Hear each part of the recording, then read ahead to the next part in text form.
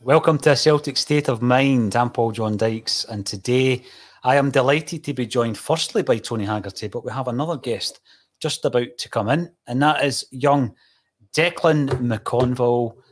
Welcome to the show, Declan. How are you, sir? All right, gents, how we doing? We're doing just fine and dandy. How you doing, Dick? All right, Tony. Does that mean Paul John's joined by Ant and Dick? Well, listen, There you go.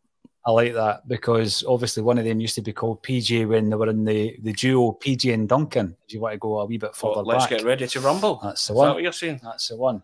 And today has been utterly breathtaking so far. And by the way, A Celtic State of Mind have very much been in the background, and the people that have been joining us and collaborating and coming into the studio have contributed to an incredible amount raised already. We're going to talk about that. We're going to talk about the importance of St Mary's to the history of Celtic Football Club.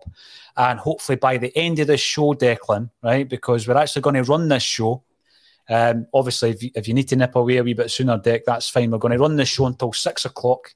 Then we have an unplugged session from 6, and then Acsom will come back on, and then the final hour will be going to the Unrestricted View, who are a reasonably new Celtic platform, but like all Celtic platforms, they're welcome to come on and join the charity weekend or the fundraiser.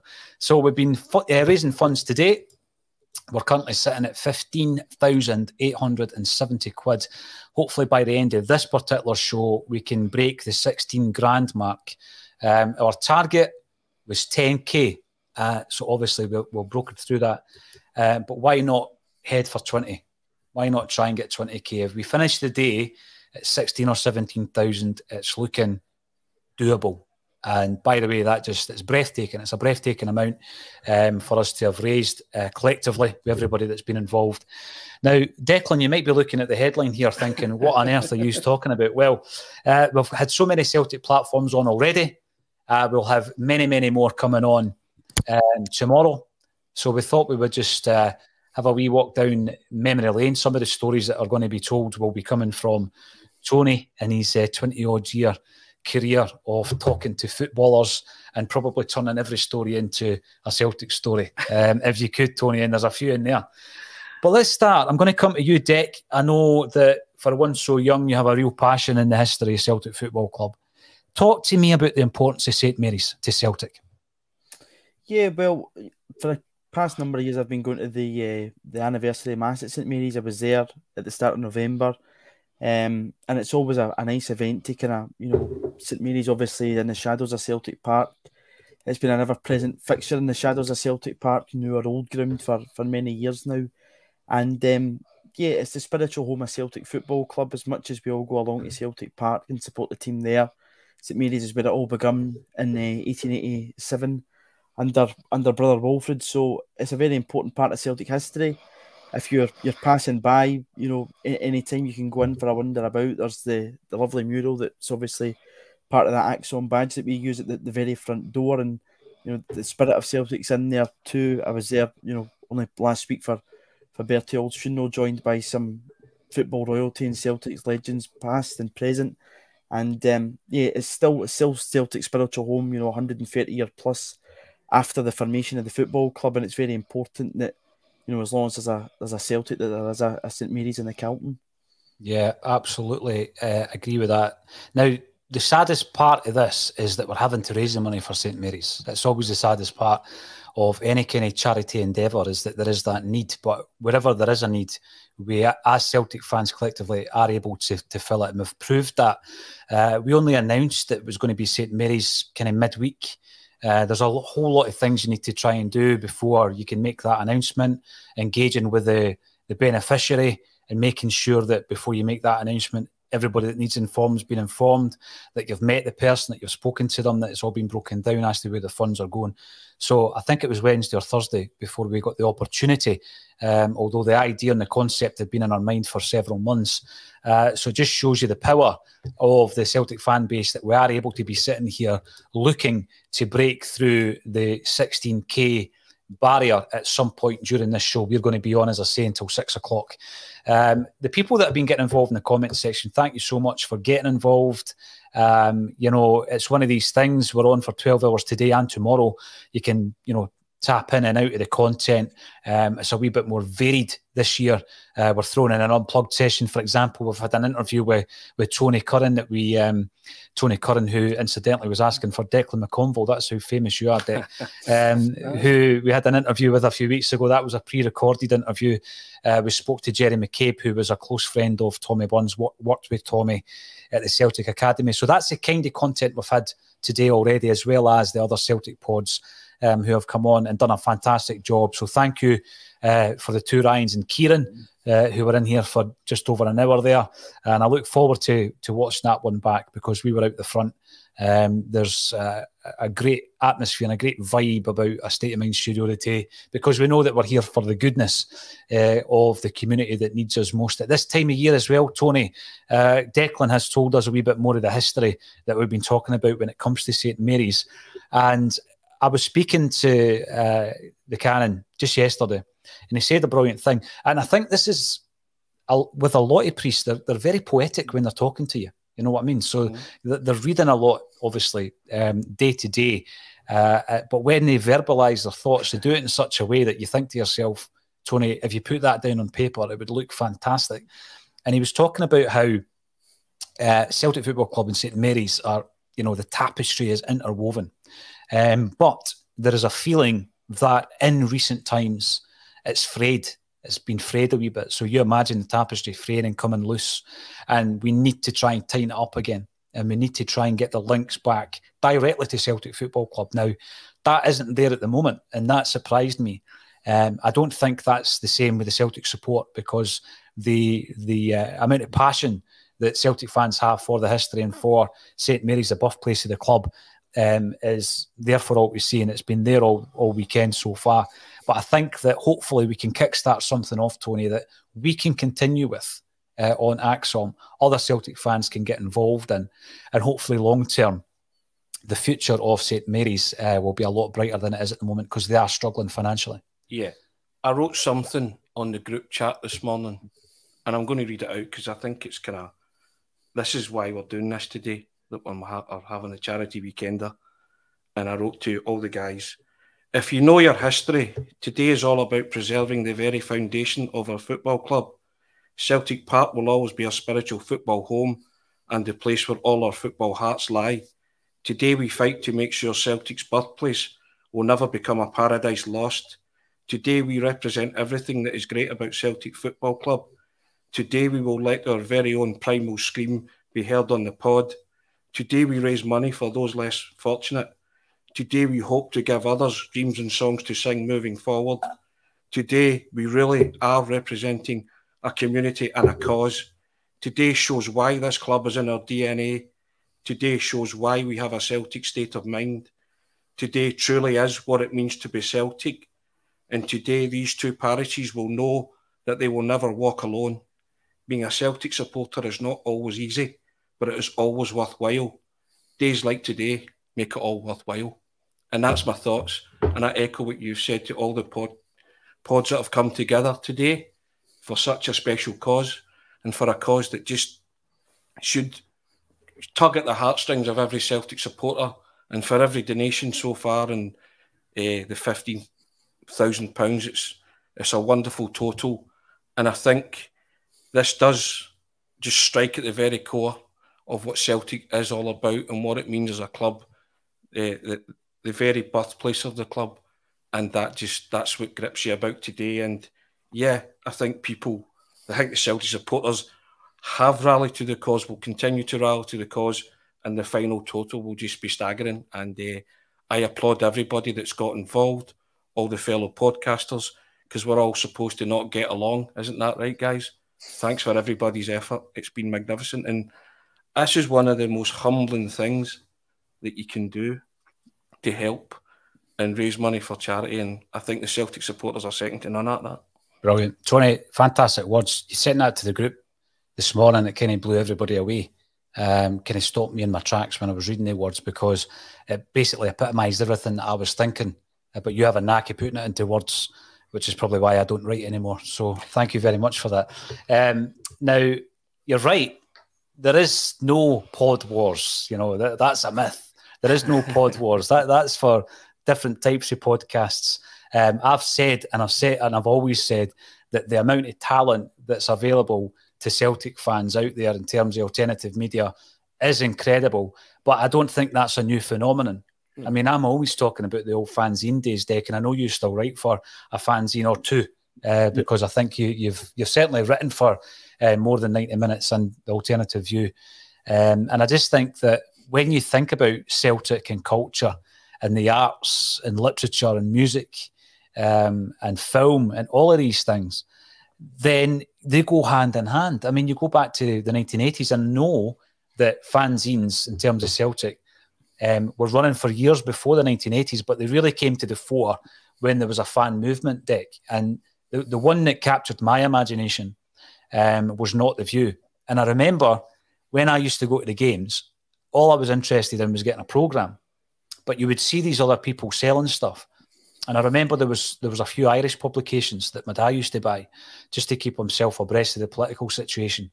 And I never really read into that at the time. I later did, retrospectively. But then I remember a guy at my school. Now, bearing in mind, my primary school was in Midlothian for a much part of it. And there was a guy in my school, because most of them were Hibs and Hearts fans. There was no Rangers fans, mainly Hibs. But there was a few Celtic fans.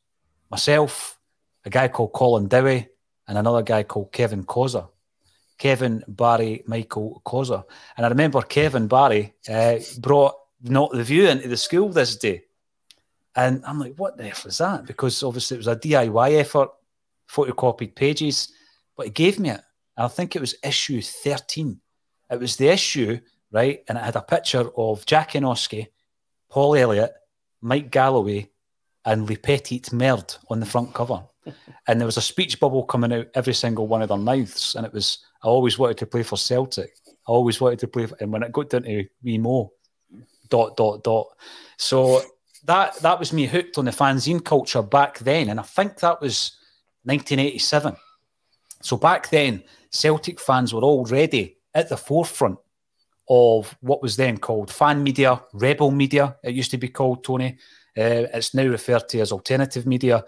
And back then, the Not the View, I remember like a lot of the monthly football magazines would list the top selling fanzines in Britain, and Not the View was always bothering the top spot.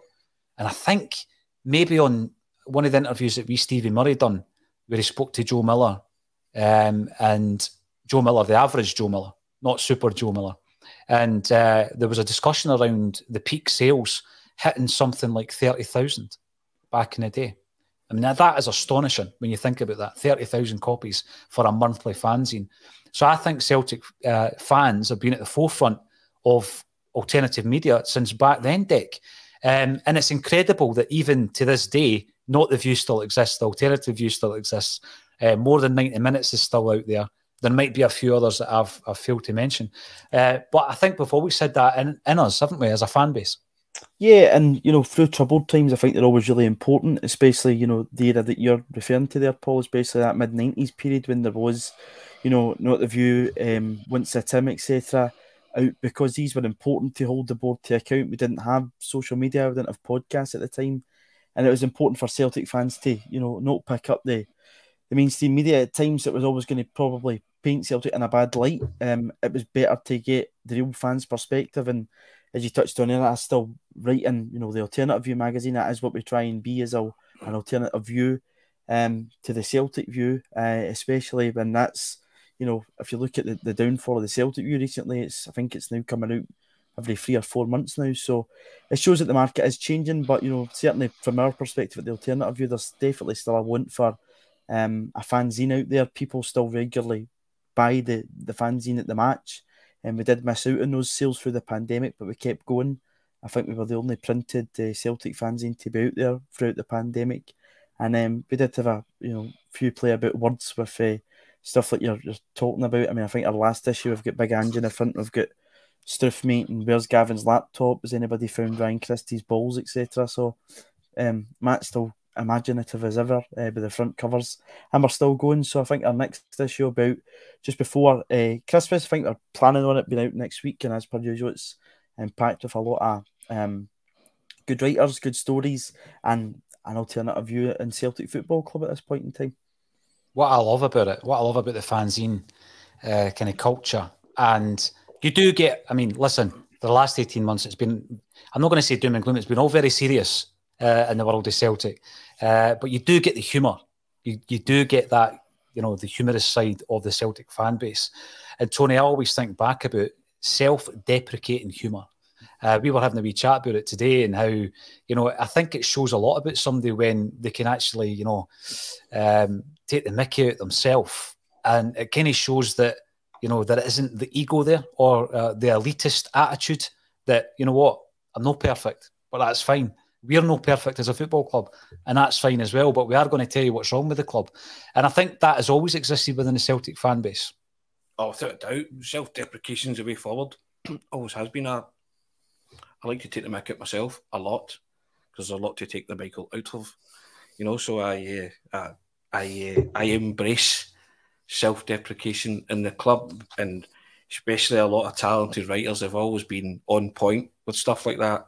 The Not the View was a staple during the troubled times of the 90s. It really was. Remember the You Are the Ref? Yeah, You're the Ref. I brought that up the other week, and it was brilliant. You had a football scenario, and they had an A, B, C, or D, and D was always book Paul Elliott, which, I mean, that was just genius, right? Because I think Paul Elliott picked up a record 16 bookings in the spin, I believe. Paul Elliott will tell you himself. But yeah, you know, stuff like that. I mean, that's genius, you know. And they were always sharp, to the point where the Green Brigade as well. You know, there might be some guys there, and some banners and stuff are really clever. Their humour has always been on point. It's never missed the target if it's humorous, and that's it's kind of gone from the manifestation of the mags, the alternative view. Declan's still there, giving us his humour in the alternative view. Or do you, Declan? Do you give us your humour in the alternative view? I hope that comes out as well when you're writing. You know, and it's there's a lot of clever people that write for these kind of publications. And, you know, let's let everything else. Football's meant to be fun. Even when you lose, you can still poke fun at your football team, but you can also have that serious side and say, well, here is an alternative view of what's happening. And yeah, long may that continue, because it's one of the things that Celtic supporters do well. They shine a light on things like today with the charity, but they also shine a light on the deficiencies at the club, and they also shine a light on the good things that the club do too. But they always do it in a humorous way. See, the thing as well, though, when you think about the Not the View, is what they did for me as a young kid growing up was they educated me, Tony. Yeah. And they educated me politically, but they also educated me in relation to what was happening at my football club. Of course. Because at that age, all you're interested in is the football. You want to read about Paul McStay. You know, I used to read Shoot, Match, Roy of the Rovers, the Celtic View, and Not the View. And like that You Are the Ref thing, that was a parody of something that was in the Shoot, where there was a scenario, and what do you do as the referee? And it gave you the options, and it was like a quiz, and at the end it would show you. But Not the View had a spin on it, and it was D, book Paul Elliott. No matter what happened, let's book Paul Elliott. And that's funny, isn't it? Nothing much has changed, is it? Really? Yeah. Book a Celtic player. So I think when we're talking about fanzines, it's important to note how pivotal they were in the changes that eventually happened at Celtic. How important that street movement was with regards to Save Our Celts, Celts for Change, Fergus McCann, the takeover. I mean, it's all interlinked because they were educating the Celtic fans in what was happening at the club. They were talking, I mean, you look at issue 1 in Not the View, because Jim Orr very kindly gave me all the back issues a few years back, because over the years with house moves and etc., all my old ones had gone. And I remember reading issue 1, and they were talking about Celtic becoming a PLC. And I'm reading this as a young guy thinking, what is that? Why would we want to do that? Then they start explaining to you about the dynasty and how there's an ineptitude in terms of business acumen within the club. And then then happens is that the Mingin dynasty you're talking about? Yeah. Yes. And then what happens is the Taylor report happens a few years later, and everything catches up with Celtic, and the modernisation of football overtook Celtic, and we didn't have the vision within the club to actually withstand that. Meanwhile, our greatest rivals at that time did. They had the stadium, they bought the players, and they went on a run in 9 league titles in a row as a result of that. So in terms of media, and this wasn't part of the discussion points, by the way, but we're just going to run with it today. In terms of alternative media, I think Celtic have always been at the forefront, and I think this weekend shows that we are still very healthy as a fan base when it comes to producing content. Now, one of the finest examples recently, and you were involved in this, deck, unsurprisingly, was, all right, there's the president of Albania. Let's do an interview with him. You know, now, that wasn't a mainstream channel. That wasn't a big media company. That was a couple of fanzines, Declan, that organised that. Am I right? Yeah, it was ourselves, and More Than 90 Minutes. Big Millish was there too.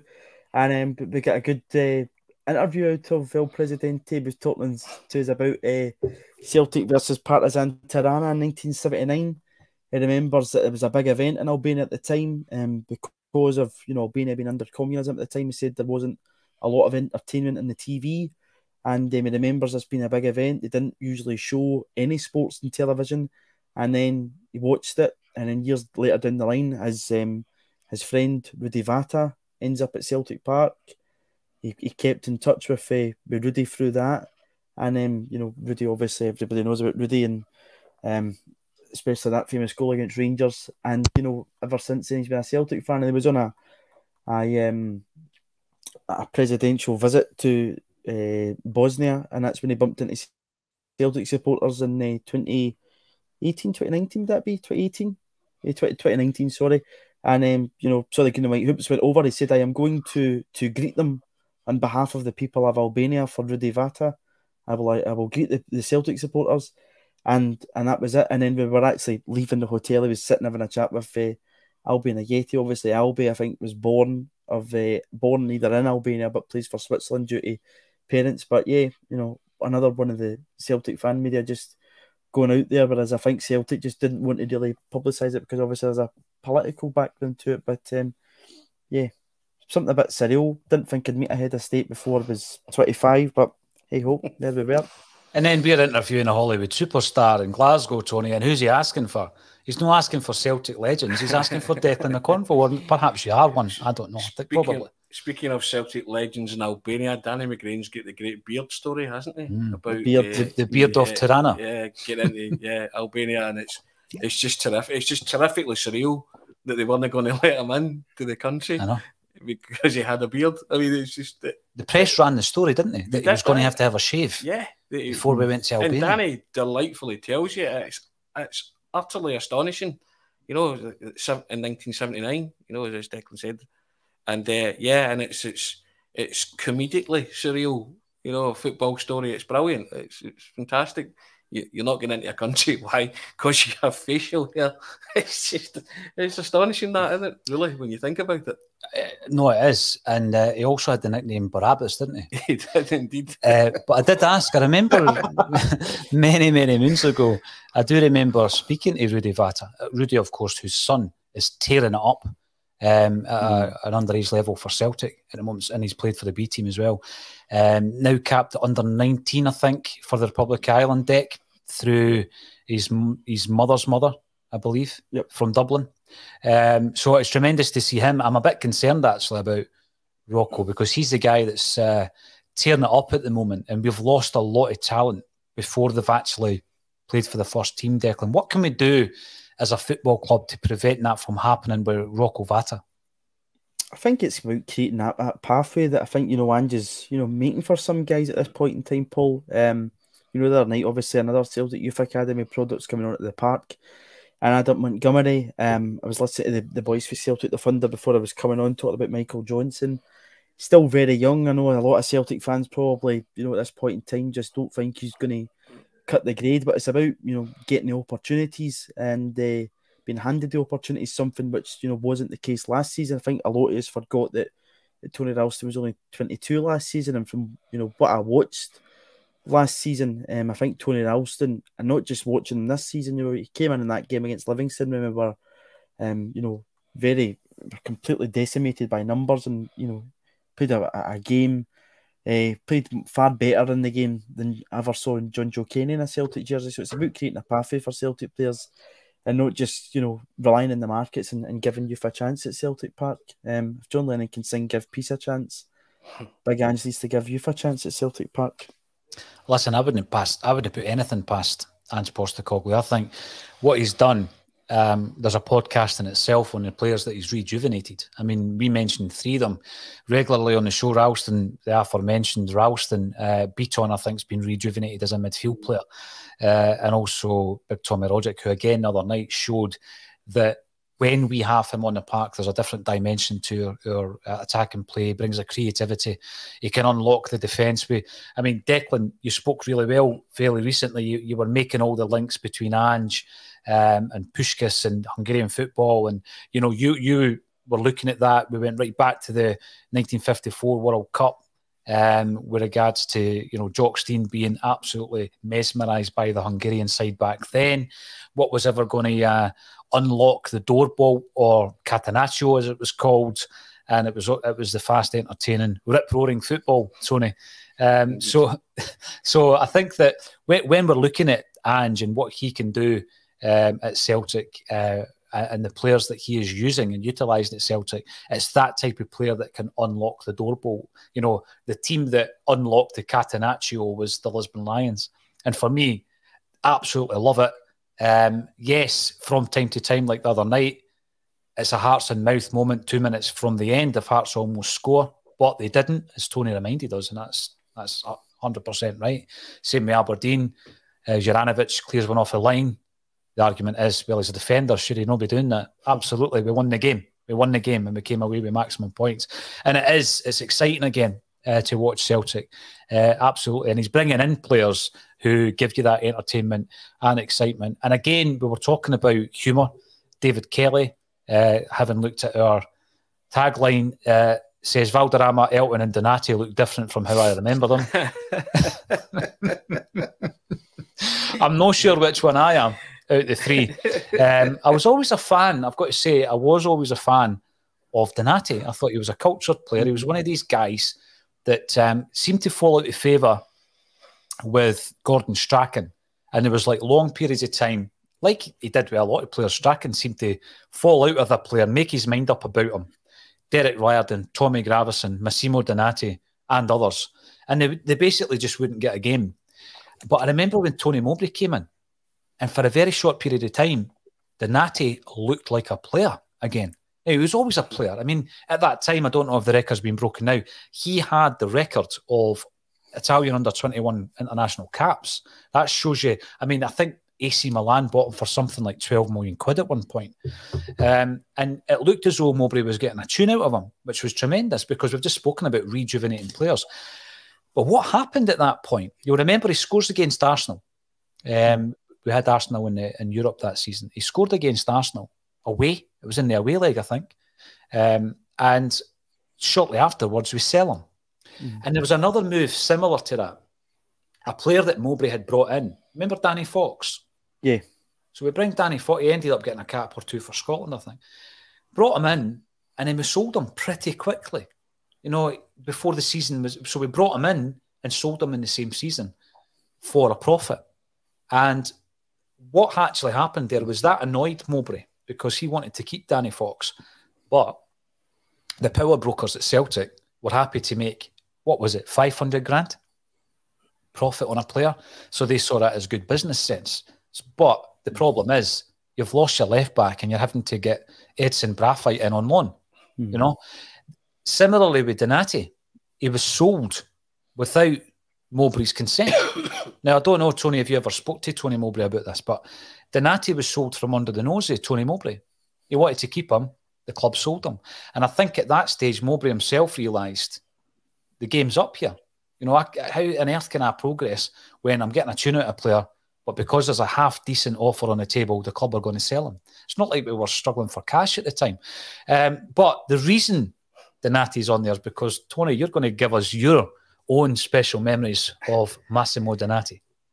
Yeah, the headline is basically, I wanted to do something a wee bit different today and just sort of let people into some anecdotal stories from my time. Well, still a journalist, obviously, but the Massimo Donati one's just incredible. I was asked, we'd heard, I was working at the Record at the time and we'd heard that Massimo Donati was going to sign for Celtic. So I got in touch with his agent, a guy called Andrea D'Amico, on the Monday, and he said, no, don't know where you're hearing that from. And then the Tuesday that had kind of changed, and he said, maybe, a definite maybe. But by the Friday, the trail had gone cold. And then Jim Traynor came to me on the Friday night and said, just before I left on the Friday night, and said, anything happening with Donati? And I'm like, no. And he was like, you might want to check that out. I just thought, okay. Left on the Friday night, 5:30, got up the road at 6, went to one of my local boozers in East Kilbride, the Bonnie Prince Charlie Bar, and it's about 8:30, and I'm about 6 or 7 Southern Comfort and lemonades in. So it was beginning to annoy me, and I thought, I'm going to phone Andrea D'Amico to see if anything like this is happening. It was nipping away at the back of my head. So I've punched the number in and get the foreign ringtone, and I've said, hello, Andrea. And to my utter astonishment, you talk about manna from heaven, Andrea D'Amico says, yes, Peter, I have faxed the details. £3 million is the transfer fee. Massimo Donati transferred to Celtic from AC Milan for £3 million. Did you receive the fax? And I'm like, okay. And I've just clicked into gear and I've went, Andrea, it's Tony Haggerty. And then all of a sudden I got, I no speak the English. And the phone went dead. So I phoned Jim Traynor and I've said, Massimo Donati signing for Celtic, £3 million, 4-year deal, I believe. He's like, how do you know this? And I have told him the set of circumstances. He's killing himself laughing. And he says to me, where are you? I says, I'm in the Bonnie Prince Charlie Bar in East Kilbride. And he says, no more drink, because you're going to have to file this.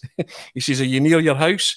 And I'm like, nowhere near my house. And he says, can you? I said, I'll go on the phone. He says, I'll phone you back. And so I'm standing underneath a lamppost outside the Bonnie Prince Charlie Bar in East Kilbride, and he phones me back and he says, I don't know how you did it, but you're spot on. He says, but your punishment for that, and because I got the story stood up, is my name first. So it's an exclusive by Jim Traynor and Anthony Haggerty, and that's how it appeared in the Record the next day. I'm standing under a lamppost. Massimo Donati last night clinched a sensational £3 million move to Celtic from AC Milan.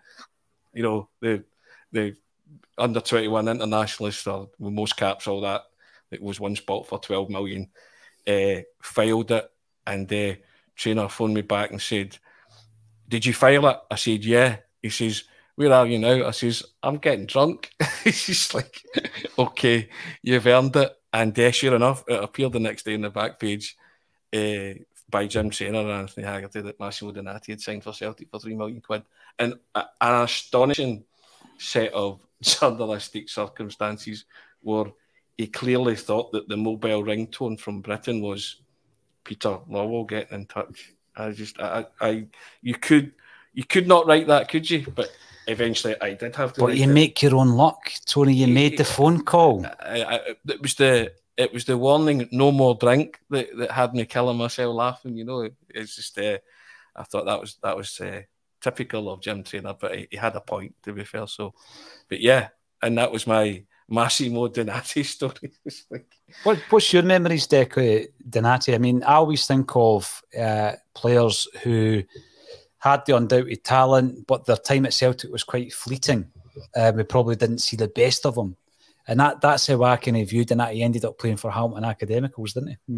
Yeah, he did. Obviously, I remember that goal against Shakhtar Donetsk, which I think everybody remembers him for. But I do remember the 07-08 away kit that came out for the 40th anniversary of the Lisbon Lions. It was a kind of really dark green away kit. I don't know if you remember it. I had Donati 18 in the back of that as a seven-year-old. Yeah, so I was obviously. So did he actually take the 18 then? Did he inherit the 18 from Neil Lennon? Yeah, I think that's right. Yeah.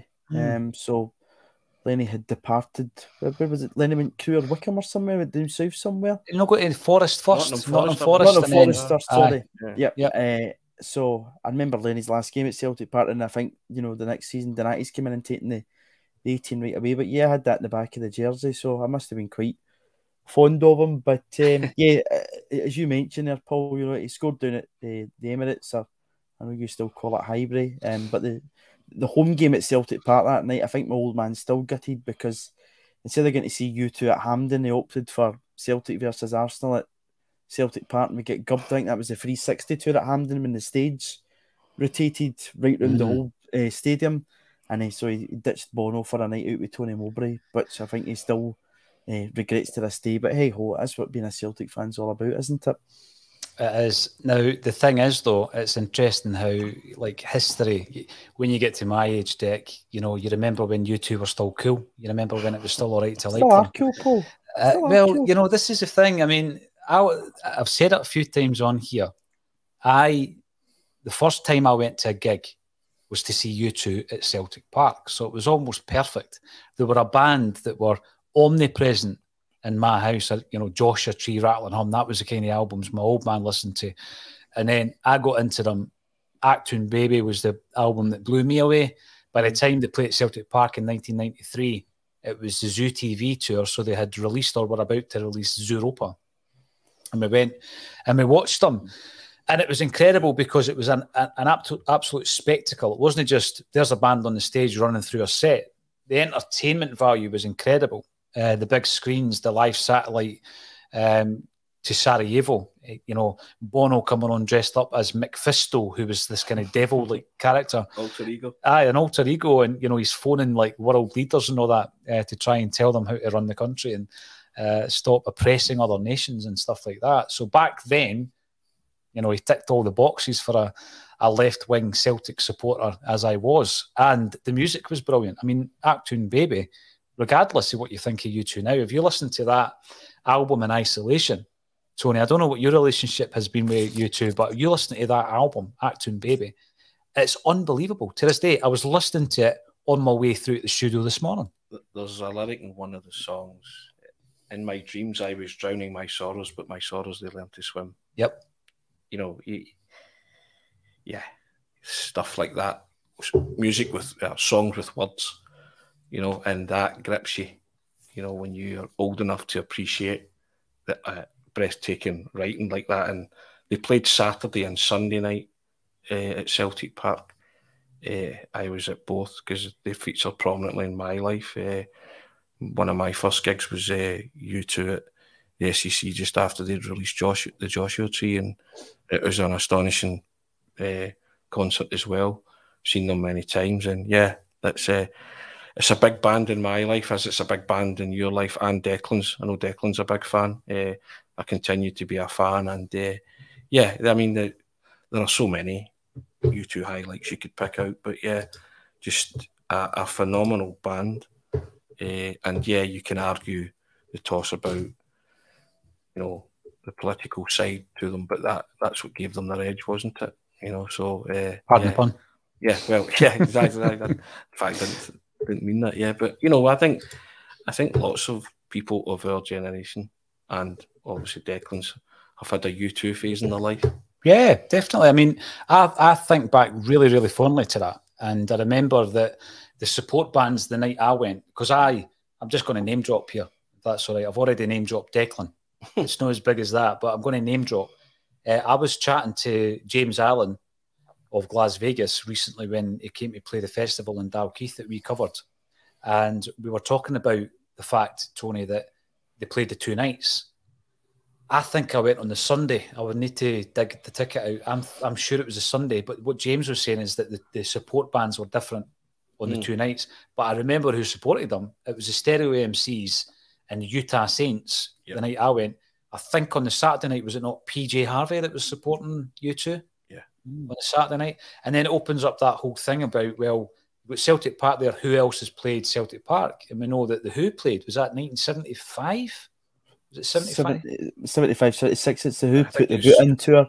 Yeah. 76, I think. There's a great poster. There's a brilliant poster, the Who, and I think Celtic Park. There's certainly a football in it. Yeah, they play, I think, Coventry, and I think they play Craven Cottage or somewhere in London, Paul. I think they were doing football stadiums around the UK, but Sensational Alex Harvey Band, I think, were one of the bands on underneath them, because I've got the bootleg there somewhere. Sensational Alex, the Sensational Alex Harvey Band at Celtic Park. I think it's the only album I've got live at Celtic Park. Phenomenal. And of course, people in the comment section, please throw in anybody that we miss here. But Prince played at Celtic Park. And was it not the case, Tony, that Shakespeare's sister supported Prince? Yes. And one of the members of Shakespeare's sister was a Celtic fan due virtue of the father being a big Celtic man? I think it was it Siobhan Fahey that was in Bananarama? Yes. I'm sure it was her that was the Celtic fan. There was some Celtic connection, because I think her dad was a big Celtic man. I'm sure I read that, because I think the tabloid papers went big on that when they found that out. But yeah, I'm sure it was. What gets me though, right, we've seen a lot of people, the Queen that we saw at Celtic Park wasn't the one with Freddie Mercury, of course, but we see a lot of people at Celtic Park, and I wonder, there must be photographs behind the scenes. You know what I mean? They must have had a wee look about the stadium. They must have been behind the scenes at Celtic. And the reason I say that is because I've never seen any of the U2. I've seen video. There's actually, the gig I was at is on YouTube. There's a bootleg kicking about as well. I've got photos, but they're not in my possession. They're with the chap, a good pal of mine at the time. They're in his possession, Charlie Hutton from High Valleyfield. He's got all the photos. I'd love to see them someday. But there must be images of like Bono and the Edge and Larry and Adam in Celtic Park, Tony. You know, maybe getting shown around the boardroom or the trophy room. And then I start thinking, well, where did Prince go at Celtic Park? You know what I mean? Because you get artists and then you get superstars, and Prince is a superstar in my eyes. And he must have been hanging about Celtic Park. I'd love to see pictures of that. I'm glad Prince didn't play the old Celtic Park when he where's the facilities and you're standing against a brick wall. You know what I mean? And you imagine telling Prince, you know, this is welcome to the jungle. Welcome to the jungle. We've got fun and games, you know. So I mean, you would have to think that there would be some images of these things kicking about, but who would have them? You know, you would love to unearth those to see what they actually thought, because it's a cracking stadium arena, isn't it, to play? I would have thought it is. The reason I ask actually is because someone sent me a message recently, and it got me thinking about the time that the Wolf Tones visited Celtic Park. And there's obviously a story in this, because they eventually recorded a video, a promo video in the stadium wearing the centenary top. And I remember watching that thinking that could never have been agreed. It was a Celtic Symphony video. It was the Celtic Symphony. They could never have agreed to that. Celtic could never have agreed to that. But then what happened was images started filtering out of the Wolf Tones getting a wee tour of the stadium. So there's pictures of like Tom Grant, the director at the time, with the Wolf Tones. They're at the dressing room door, and a youth player's coming out to speak to them. It was a guy called Declan Roach, the Irish lad that we had at the time. So he obviously was aware of the band. And obviously controversial as it was, it shows that the band had a wee walk around the park. And I just think, you know, it would be really smart if there were images of U2 or Prince, or indeed Shakespeare's sister, The Who, actually in the dressing rooms and all this kind of stuff. There's brilliant images of Frankie Miller in the Celtic dressing room with Jinky and Tommy Burns' deck. And every so often they pop up as well. Obviously, Frankie being a huge Celtic fan and a good pal of Jinky. But that's the reason why Massimo Donati is on the headline. And what I'm going to say to everybody in the comment section, thank you very much for getting involved. We opened the fundraising GoFundMe page just a matter of days ago. I'm on it just now. It's telling me that it was created 3 days ago, right?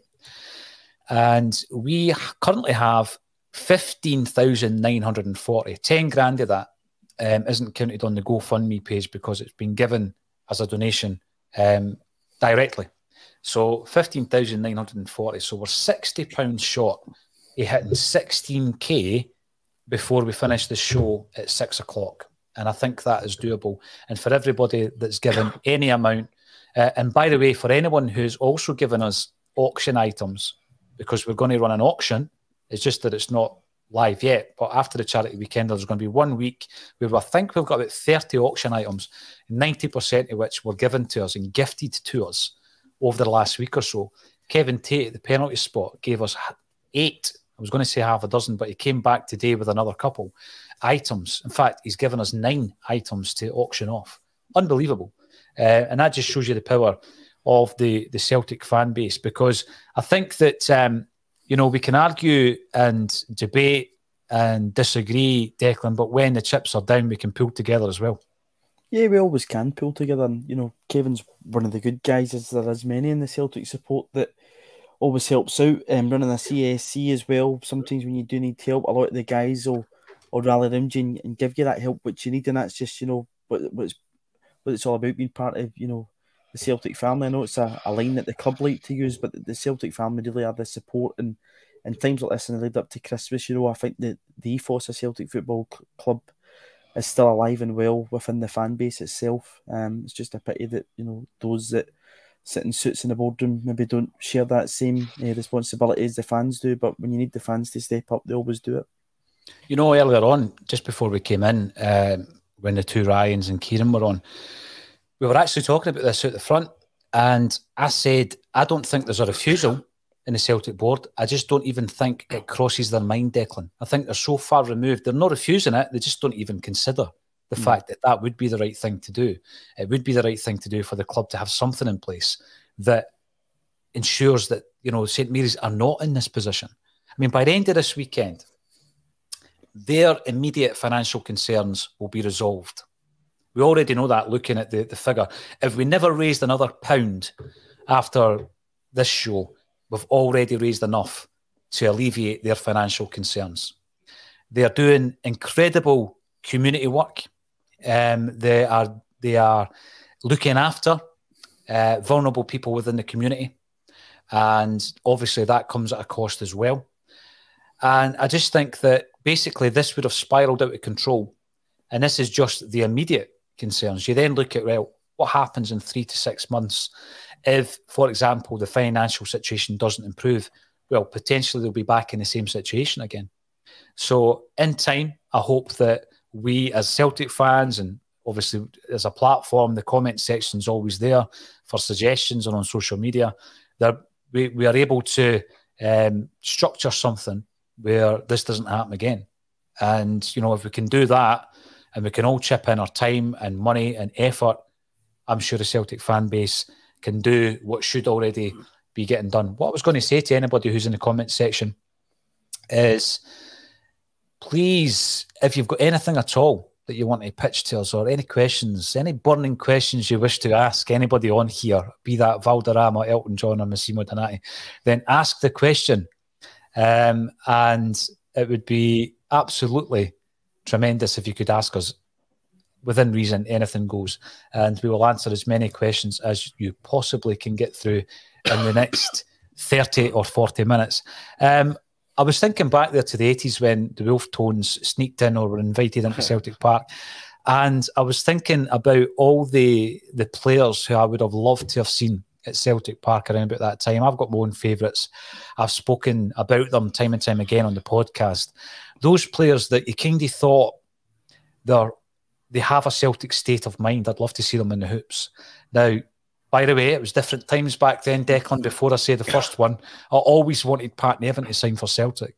I always thought Nevin, both at Chelsea and at Everton, was a Celtic player. He had that Celtic state of mind at the time, and he was an entertaining player, and I would have loved to have seen him in the hoops. I used to think Kevin Gallagher at Dundee United, because of his links, obviously, his family links, to the club through Patsy Gallagher, should have ended up at Celtic. It didn't happen. Jim McLean probably didn't want to. Jim McLean didn't. Let me think. There was obviously the Duncan Ferguson deal from Dundee United to Rangers. you can correct me if I'm wrong here, Tony. That was a bit of a watershed moment because he tended to sell the player like Goff. He wouldn't sell Goff to Rangers, but he would sell him to Spurs. Yeah, and then a year later he would come back to. Yeah, was that something that McLean did deliberately? He was never a lover of strengthening a rival by weakening his own team, and he always took top dollar that he could get for any of his players, and he usually could get that from England. But Duncan Ferguson was the exception to the rule because Rangers shattered the transfer record, didn't they? Was it $4 million? I think it was at the time for a transfer between two Scottish clubs. Yeah. You know what? I'd need to actually check because it might even have been at the time. It might have been a British record, Tony. I think that's what it was. You know, so yeah, I think that's the way he operated.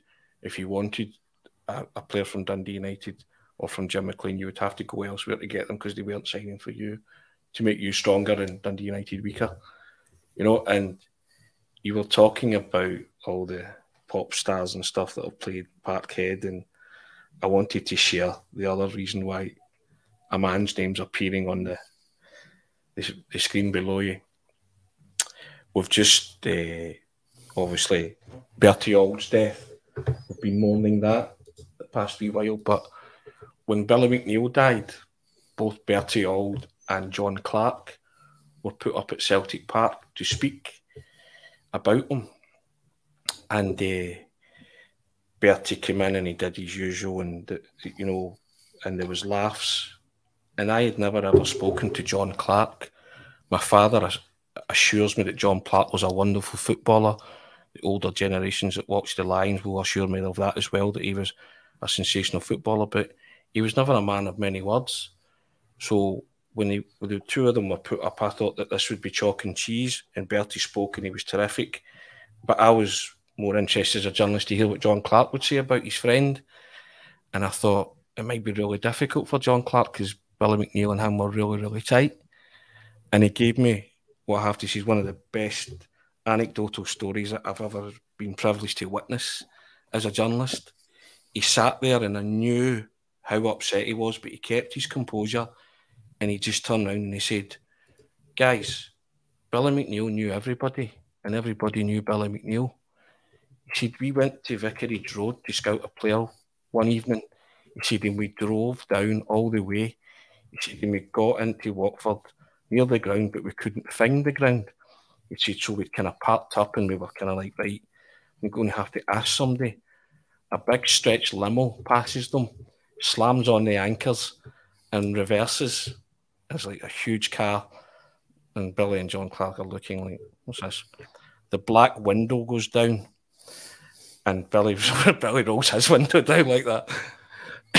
You know, the next voice he hears is, you're Billy McNeill, aren't you? You're Billy McNeill.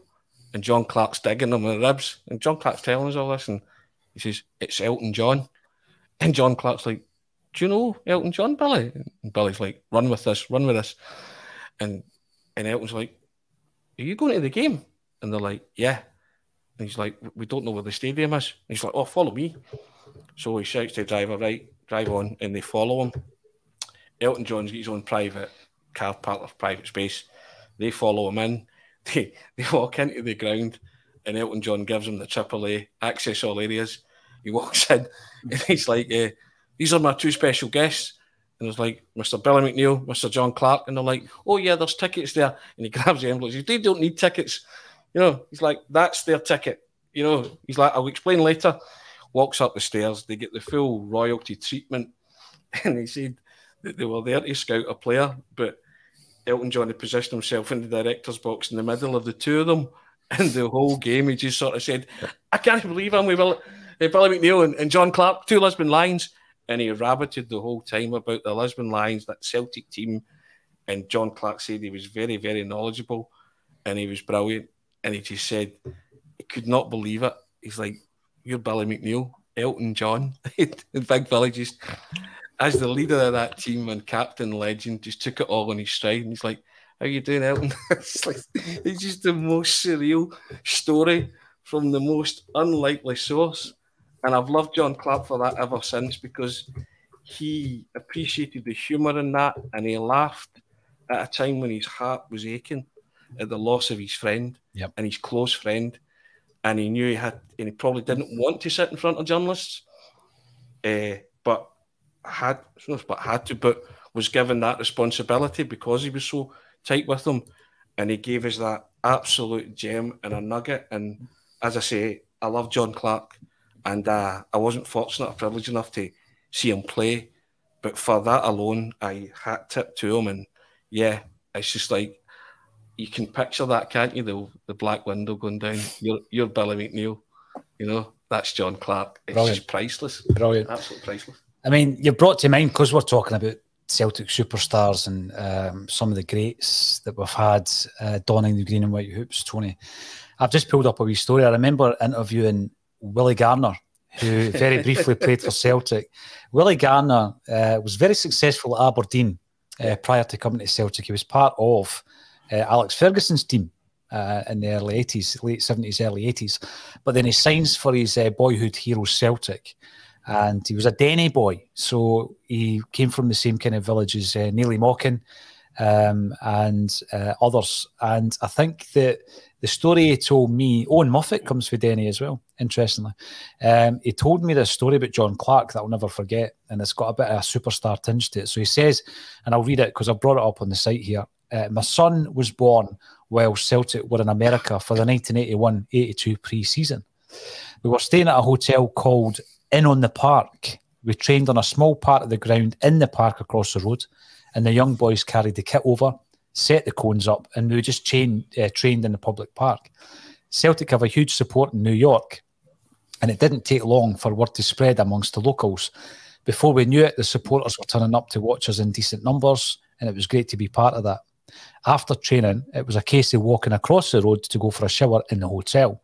On this particular day, I was with Roy Aitken, John Clark and Davy Provan in the lift when Pelé walked in. Unknown to us, his movie Escape to Victory was being previewed in the top floor of our New York hotel. We were all standing there starstruck when Pelé said to John Clark, "Number 6, Hampden, 1966. And we, John, calmly replied, "Correct." When we got out of the lift, John turned round to us and said, "What do you think of that, boys?" So, I mean, I think you've met John Clark, Declan. I mean, that is just basically, for me, that epitomises John Clark. Understated, humble, but an absolute bona fide legend. Yeah, absolutely. And, you know, I keep in touch with John. John is our uni's CSC's patron, so I keep in touch with John through that. And his daughter Marie, and also my first Celtic away game was at Love Street in 2008, February the 24th, 2008. Shunsuke Nakamura scored a 87th, 88th minute winner, a free kick for about 30 odd yards, and it was John that got the tickets. My cousin went to school with John's granddaughter, and Clark has sorted out our tickets for that game. So I need to thank John for my first Celtic away game and kind of starting that love affair with the old away games, which I still go to regularly now. But to add to that story, be at his funeral last week, Evan Williams, I was chatting to Evan, and Evan's got a house over in Portugal and goes over there quite regularly, likes golf, Evan, and stuff. This was about 15, 20 years ago. He said he was on a course and a gentleman came up to him and he says to Evan, he says, "I know you." And Evan says to the gentleman, he says, "I know you too." And it turned out to be Eusebio. And Evan didn't play, I don't think, in that 69 quarter final. John Fallon did play in goals for Celtic.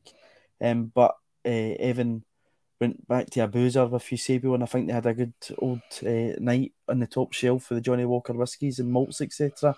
And they were battering them. So yeah, there's certainly a wide reach to whether you're a Celtic player or a Celtic fan. Some of the people that you can bump into and they instantly recognise you. Oh, definitely. It's all about name dropping the day, right? So we apologise in advance. I'm going to drop another name, Kevin Graham. There you go. The soon-to-be published poet, Kevin Graham. Find him on Twitter at A Northern Prose. And he speaks about Bob Marley. So Kevin visited 9 Mile in Jamaica and Bob's grave. Had a hoops top on. Surprise, surprise, Kev, did you also have green gazelles on, mate? Was told by a number of guides that this was Bob's team. And there's a picture of him in an 1978 kit. I remember the Dixie Dean story. Yeah. And we were with a guy called, because as I say, I'm apologising in advance about the name dropping. We were with Simon Weir, who's an actor, very good actor, big Celtic fan.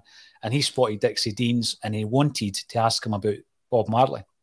So he went over and he was talking to Dixie about Bob Marley. And of course, the story goes that when Dixie Deans was playing in Australia, kind of like at the tail end of his career, there was a gig out there. Bob Marley was playing a gig. Dixie went to it, spoke to him after the game, and Bob Marley spoke about the Lisbon Lions. He could recite them. What then happened was, I was watching the Bob Marley documentary, brilliant documentary. And as most documentaries do, there's a massive photo archive, and they'll go through all the photos and they'll turn them into moving images and colorize them. And it's a big part of the documentary making. And there's a picture of Bob Marley with Rita, and on his shoulders, his son, Rohan. And Rohan is wearing a green and white hooped shirt. And I remember watching it going, wow, this is brilliant. This is, adding a wee bit more kudos to Dixie's story. And I took a picture of it, put it on Twitter. And people were like, man, that's not even green and white. You know how Twitter is. You show them the truth and they still find a way of disbelieving it. That's just a green and white shirt, or that's not even green and white. Well, Rohan Marley actually replied to the tweet, confirming that me and my dad were big Celtic fans. And it just blew me away. Obviously, the tweet's out there somewhere. But Rohan Marley got involved in the chat, and he was like, nah, me and my dad were big Celtic fans. Somebody used to send tapes, and Bob Marley and his son used to watch the leather belts. I love all that. I think that's absolutely phenomenal. Stuff like that's brilliant, isn't it? It's it is. Absolutely incredible. And Dixie will tell you that it's true. Dixie spoke away to Bob Marley about Celtic, and he was very knowledgeable. So, you cannot dispute that. It's factual. It's corroborated. Yeah. But talking about Celts, we went on a wee tangent there, but that's fine because we've got plenty of time. We're on till 6 o'clock. Can I just also say that the money, the finances, the funds are still coming in, and we have now smashed through the 16 grand barrier. That is tremendous. What an effort. Thank you so much for that. So we're now sitting at £16,075. We're still on day one of the fundraiser. We've got another 12 hours tomorrow. We've got an auction with at least 30 items that we're going to be running as Acsom progresses next week. So we'll be pushing that on the daily bulletins, match days, etc., all week next week as well. And it looks as though at this moment, and I'm not counting any chickens, it looks as though we might be edging towards the 20 grand mark, Tony, which is astonishing, isn't it? That's absolutely colossal, yeah. And it's all down to the Celtic supporters. As I said at the start, my opening salvo, it sums them up terrifically well. They just always rise to the occasion. But I think this particular charity weekender strikes a chord and strikes at the very heart of the DNA and Celtic being. They just feel it. They always do. And fair play, as I say, to every podcast that's getting involved. It's been brilliant. It's been an absolute joy to be in here for all these hours and just help do your bit. And everybody that's contributed, you should have an enormous sense of personal well-being for doing that. And it just reminds you why you support this wonderful entity and football club that is Glasgow Celtic. Well, it's a massive part of it. I mean, I think as we get into this kind of modern age of football, Tony, where it's box office, forget about all the wee clubs. It's almost as if there's a bourgeois. There really is a class system in football now where they're only interested in the big clubs that have got the huge investment. I say big clubs, I'm talking rich clubs. Not big in terms of history or trophies or heritage. I'm just talking about financial. On a financial basis. Celtic are a big club. And I just think we're at that stage. What differentiates Celtic from other clubs? Well, it is things like the charitable ethos. Yeah. And that's where it becomes a disappointment. Yeah, I'm going to caveat this by saying Celtic do fantastic work through the Celtic FC Foundation. Don't get me wrong. Absolutely, they do. But what I'm trying to say here is that St Mary's is as much about part of Celtic's history as some of the greatest figures in the club, right? And that's the foundation of the club, St Mary's. And we can't allow it to go to rack and ruin. So we might, I don't know, light the flare, perhaps, Tony, and hopefully it will grow. And that's down to the Celtic fans. All we're doing is putting it on a platform. It's all down to the Celtic fans and all the other contributors who are get involved as well. Now, Kenny comes in. I'm to be honest with you, I'll ask anybody for an interview. Kenny's asking, have we approached Dermot Desmond for an interview to ask why he is involved in our club? And I'll tell you, I think that, you know, what happened when Don Mackay came in, for me, with regards to the engagement with fans, I thought it was going in the right direction. I think he's put some things in place, actually, that the club have continued with, but he introduced them. And I don't think the regime at Celtic prior to Don Mackay were all that interested in doing things like fan media events. Now, by the way, that's not the media team at Celtic. That has nothing to do with them. I mean, they're happy to engage, and you know they're very helpful when you speak to them. It's the club as a whole. They didn't really want to bridge that gap, and I think Don Mackay done some brilliant work. Dermot Desmond for an interview. I remember this time last year, in fact, we requested an interview with Peter Lawwell, and there was a pledge. I forget off the top of my head how much it was. I think it was it $1,000, several £1,000s. Someone had pledged, 2 businesses had pledged money and said, get Peter Lawwell on the charity weekender and we'll give you this money for charity. And we actually approached the club and we got no response. So Dermot Desmond, I would guess, would be the same, Kenny. I would love to interview him.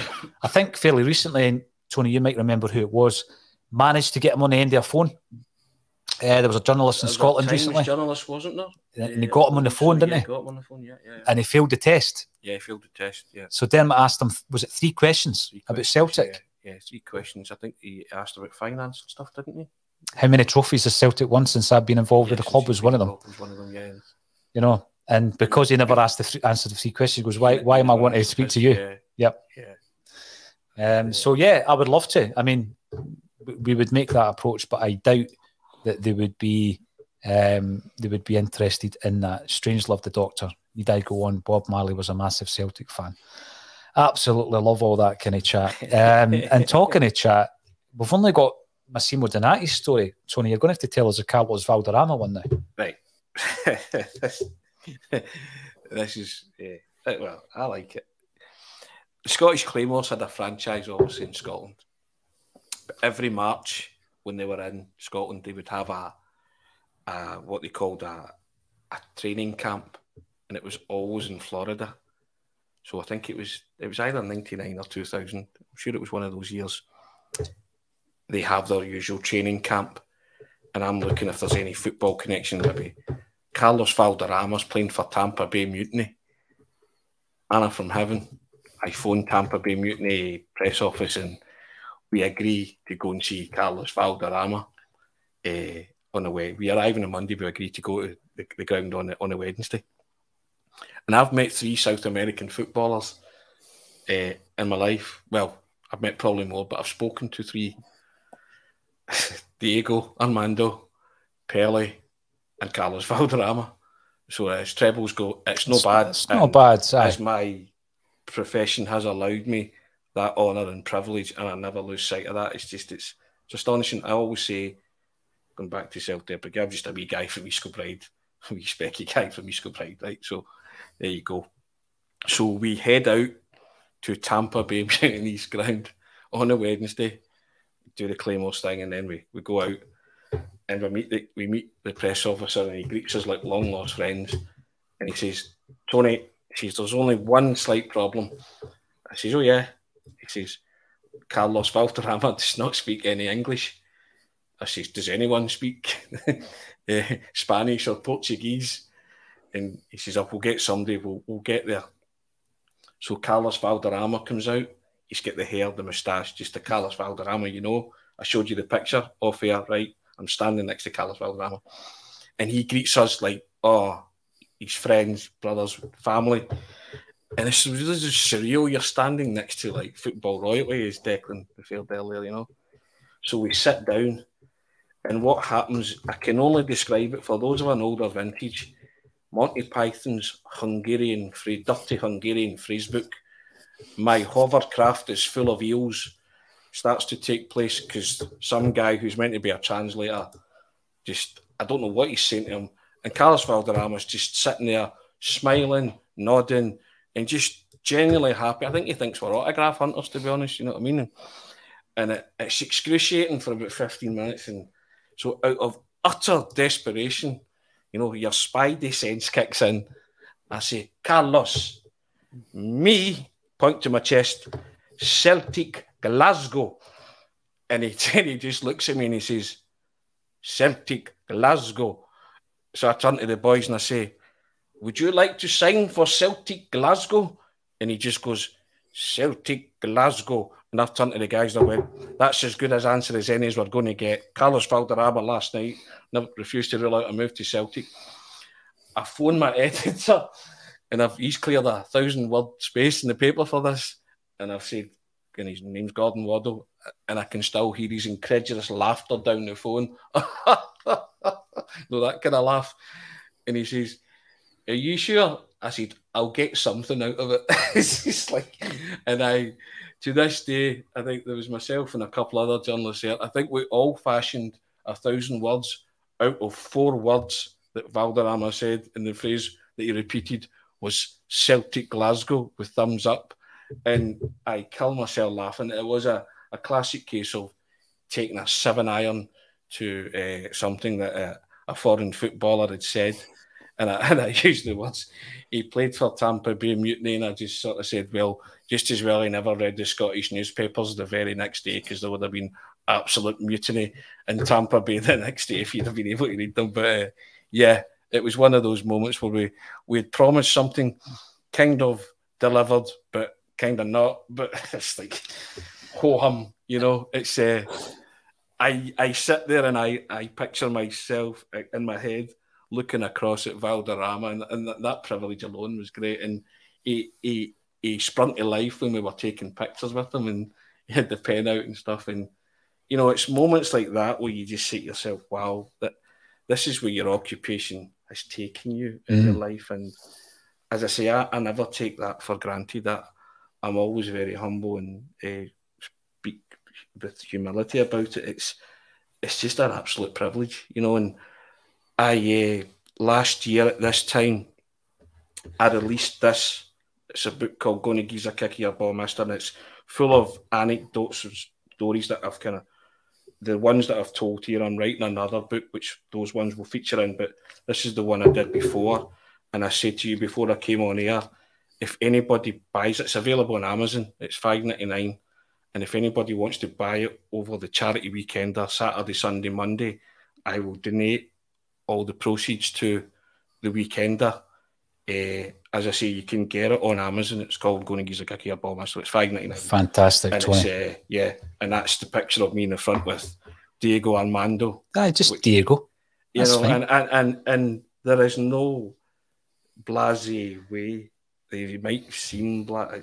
I pinch myself every day when I see that front cover. I just think it's just surreally brilliant. And, you know, it's there's a lot of self-deprecation in there, and there's a lot of mentions of Celtic and family and why I support the club. And if you like your football, you might like it. And I think a lot of Acsom viewers, listeners bought it. And I say thank you for that. And if anyone else wants to buy it over the weekend, I'll gladly donate the money to the weekender. That's a great gesture. Thank you, Tony.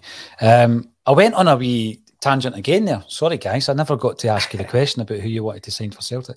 But somebody comes in here, and I'm going to have to put this one up here because, there we go, Michael McDonald.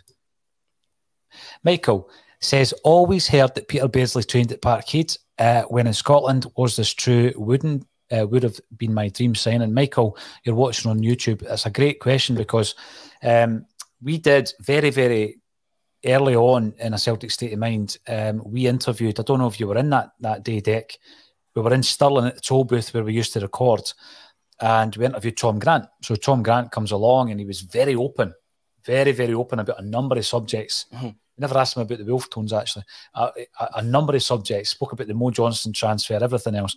And we spoke about the players that we almost signed. So before I throw this to you two guys, I'm going to tell you a couple of the stories based on that Peter Beardsley question there. So Celtic were indeed interested in buying Peter Beardsley from Liverpool. Now, have a look at the timeline. He went from Liverpool to Everton, you'll remember, for a fee of £1 million. And he went on the 5th of August, 1991. Right. Now, Beardsley was a forward midfield style player. He could play forward, he could play midfield. I think he made Andy Cole at Newcastle. Who did we buy? Can anybody tell me who we spent £1.1 million on instead? Tony Cascarino. Yeah, I was going to say Cascarino. Right. And Tom Grant tells us this story because he's on the Celtic board at the time. And he tells us this story. And Kevin and I were just standing there absolutely stunned. Not with hindsight. Anybody that watched football in the summer of 1991 could have told you that Peter Beardsley was the one to go for. But we went for Tony Cascarino. The other two that Tom Grant told us about was, first one was Paul McGrath. And there was two opportunities for Celtic to sign Paul McGrath. The first time was under Billy McNeill. And the second time was under Liam Brady. Obviously, they had played together with the Republic of Ireland, and Celtic had gone down to, I think it was Manchester, to sign Paul McGrath. Billy McNeill went, Tom Grant went, and Neely Mockin went. And they were to meet Paul McGrath at a dinner. And Paul, because I don't think it was public at the time, he had a drink problem, he had an alcohol problem, and he got very, very drunk, and he failed to sign. But that, for me, would have been an absolute coup for Celtic. But the third one that he told us about was Steve Bruce. Now, you remember Steve Bruce went from Norwich to Man United in 1987. So that was the move. It was a 1987 move. And I think it was 750 grand. But we went for Mick McCarthy for $500,000. So Tom Grant was telling us some of these things that for Celtic fans, it's just tremendous to hear. Or maybe not so tremendous, because you think, what if? Declan, what player, I've mentioned a few there, what player do you look back on and think, oh, I wish you'd signed for Celtic? To avoid the usual Brendan Rodgers chat, I'll just avoid the one that stands out for me in the past 3 years. But another one that I remember being linked at the time, there probably wasn't anything in it, but he did move from Manchester City out to Olympiacos. Apart from being a fabulous football player, obviously we had his brother at the club for a season, and he went on to the coaching role, and I thought maybe with Colo just sitting there, could he tempt the big man up from City up to Glasgow, even if it was just for a year, and that would have been Yaya Toure, because I just think, imagine having Colo and Yaya. I know he's probably his better days are behind him, but I think he would have certainly did the business under Brendan Rodgers. It was probably pie in the sky stuff. I also remember in 2012 there was the link. Tony will probably remember that, because you might have even covered the story with Del Piero coming to Celtic Park. Yeah, I remember he opted for the move to, I think he went to Sydney or somebody out in Australia. Yeah.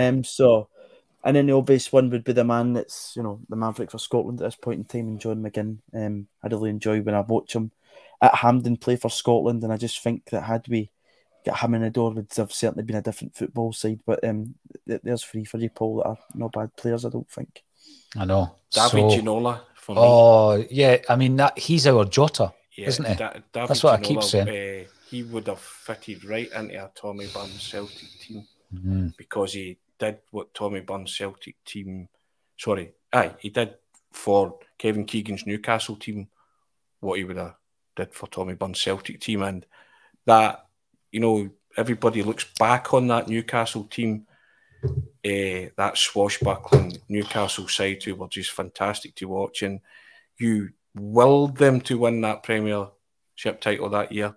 You'd no allegiance to Newcastle, but you just wanted them to win because you wanted them to win because of the way they played football, and you were pretty gutted the same way Keegan was, but they were just reeled in by a cracking Man U team.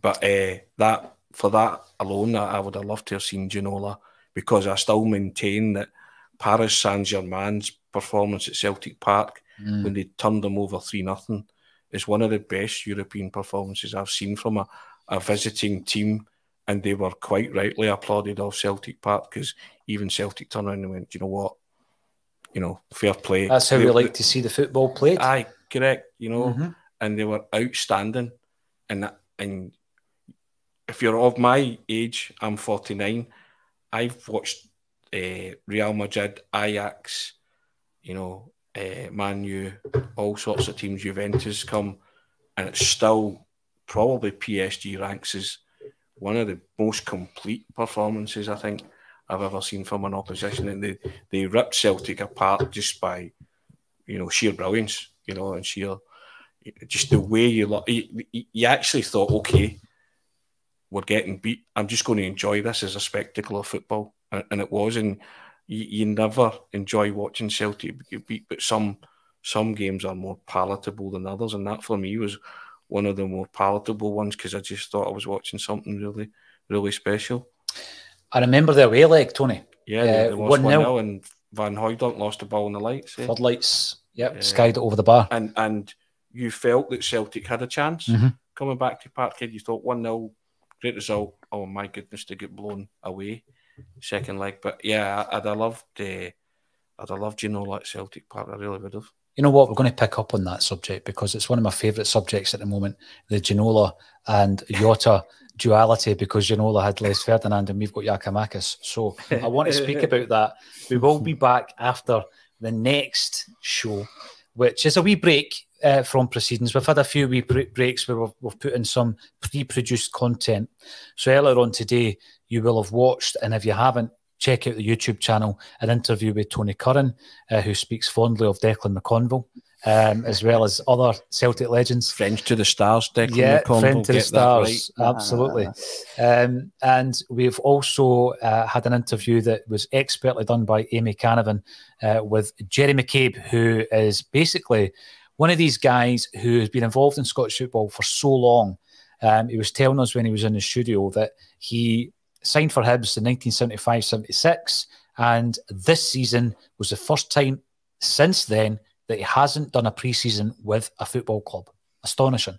So he's got loads to tell, and he was a close friend of Tommy Burns, and he worked under Tommy at the academy, so he speaks fondly of the late, great Tommy Burns also. One of those that falls into the category of great players, and Jerry was a great player to never have, one, been capped for Scotland or, you know, got that big move, you know, that big move, you know, you talk about Chick Charnley as well. Yeah. Jerry falls into that category. Jerry was a fantastically talented footballer. He really was. And anybody who watched Jerry play for the clubs that he played for will tell you he was head and shoulders above most players at the level that he played at or the clubs that he played at, because he was a superbly gifted footballer and one of those players who would have benefited from getting that big move.